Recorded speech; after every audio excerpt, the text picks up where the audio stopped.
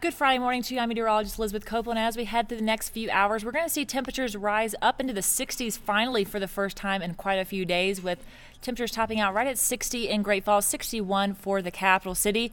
But we will be breezy out there, so temperatures are going to be warm, but the breeze really kicks in later this afternoon. 35-mile-per-hour gusts expected for Great Falls and even higher across the High Line, up to about 65 miles per hour there. Those winds shift east by Saturday and really die down through the rest of the weekend. But we do have this high wind warning in effect today until 6 p.m.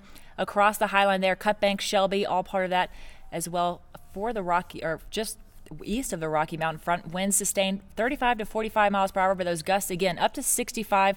So definitely a concern with those power outages, as we could see some of those trees and power lines go down later this afternoon. So as we head through today, we do track a cold front that's going to bring even cooler temperatures and some precipitation behind that as well. Some snow starting to fall around the High Line about midnight tonight before those become widespread tomorrow morning. And we'll get right at less than an inch here in Great Falls and the capital city, where that snow is going to concentrate over the next several hours into tonight, into tomorrow morning.